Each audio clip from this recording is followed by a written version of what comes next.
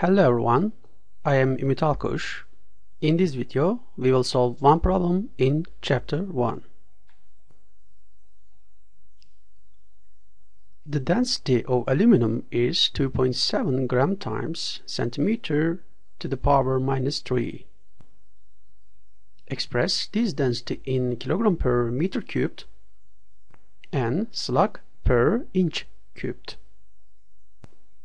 Note that one slug is 14.59 kilograms and 1 inch is 2.54 centimeters. For convenience, we write the density ρ as 2.7 gram per centimeter cubed. Okay, in part A, we write ρ as it is 2.7 gram per centimeter cubed. Grams in the numerator is an unwanted unit, and we convert it into kilograms by the conversion factor 1 kilogram over 1 times 10 to the 3 grams.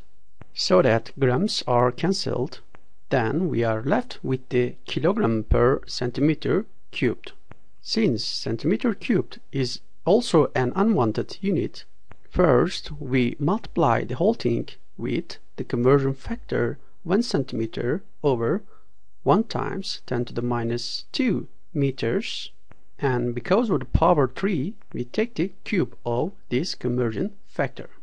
Thus the units of centimeter cubed are gone. Then we obtain 2.7 kilograms over 1 times 10 to the power 3 times 10 to the power minus 6 meters cubed.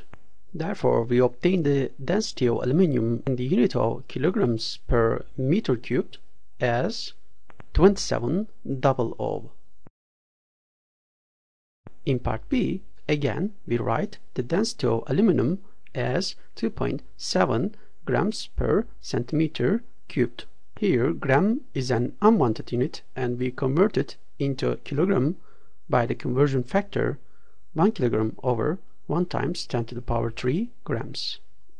Then grams are cancelled, but the unit of kilogram in the numerator is also an unwanted unit, and we convert it into slug by the conversion factor 1 slug over 14.59 kilograms. Therefore, kilograms are cancelled, and we obtain the desired unit slug in the numerator. However, centimeter cubed in the denominator is also an unwanted unit, and we convert it into inch cubed by the conversion factor 2.54 centimeters over 1 inch. And then we take the cube of the conversion factor. Therefore, the units of centimeter cubed cancel each other. Finally, if we perform the remaining calculation, we obtain the density of aluminum ρ as approximately 3.03 times 10 to the power minus 3 slug over inch cubed. Okay, this is the end of the discussion of this problem. Thank you for your attention. See you in the next video.